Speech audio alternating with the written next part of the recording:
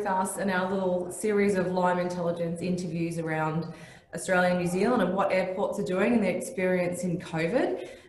We have with us this morning Trevor Wilcox, who is the CEO of Mildura Airport. And Trevor, you've been there for 12 months now. It's been a pretty crazy time to start. Welcome. Thanks, Carly. Yeah, absolutely. It had a couple of months and then straight into the COVID pandemic. So it's been a challenge. Yeah, and you've got a background in airports yourself. You joined Australia from New Zealand. Yeah, that's right. So a number of airports in New Zealand. This is my first role in Australia and I'm enjoying it very much and loving the new weather. Excellent. Oh, that's great. Yeah, and I guess this morning, the focus was on some of the positive things that Mildura has been doing. And we keep in contact with your team every month. And it just was really great to hear about some of that optimistic leadership that you've been showing in particular for your team. And I just thought it'd be great for you to share some of the stuff that you've been doing in your general approach to COVID, from that holy moly old crap moment at the beginning through to, okay, we've got a plan and this is how we're going to approach it. If you could just share some of that sort of story, that'd be amazing. Yeah, sure, Carly. So obviously, like every airport in Australia, we've been decimated by the pandemic. 95% drop in passenger numbers, and I'm sure most airports would say the same.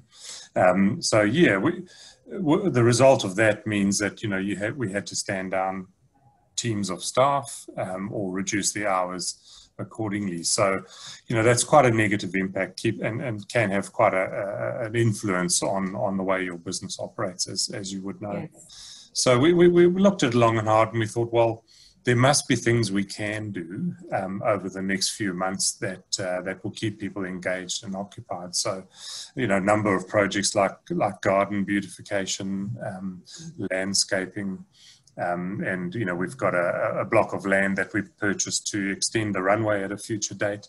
That's an old vineyard, so we decided we'd get that cleaned up. And then we looked internally and said, well, which of our stood down teams would be interested in working in these sort of projects? So, they could choose. It wasn't a definite thing.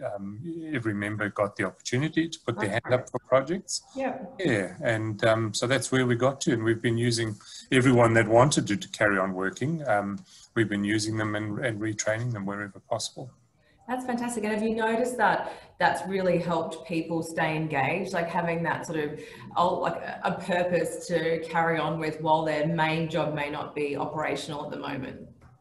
Yeah, absolutely. It just keeps them in touch with the airport and with us. And every week we are talking to every member that's been stood down, giving them updates, giving them timelines. But as you know, the airline schedules are changing on a daily basis. So yes. It's pretty hard to put any definite timelines in place. But I think that communication with everybody has really helped and kept everyone positive. That's great. And it sounds like you did it really regularly too. It wasn't just like a once-off thing, like you've been like weekly keeping in contact with everybody. Yeah, that's right. Very important, just so they know where we stand, where they stand, and how progress is moving along. Okay, and you were saying earlier that you're looking at reopening the cafe again, so there's definitely that sort of positive outlook coming up to Christmas now that the Victorian border is open again and parts of normality are coming back into the airport. Yeah, that's right. We'll be back to about 30% of pre-COVID capacity in December, which is behind a lot of airports in Australia, but Victoria's been a special case. Yes. Then by March, we're hoping to be around about 50% of pre-COVID levels. So, the cafe opening was part of that strategy. Okay, and that's coming up, that's opening up in December, did you say? Next week, actually. Oh, next week. Yeah. Fantastic. Yeah. Okay. Yeah. And are the team pretty excited about getting back into it again? Oh, they are, yeah. We've been sort of waiting and everyone's pretty positive, and we're opening a new cafe as well, a garden cafe outside. So there's excitement there in the team that who's going to be working where. Yeah, great. Yeah, it's got a good buzz at the moment. I'm very happy.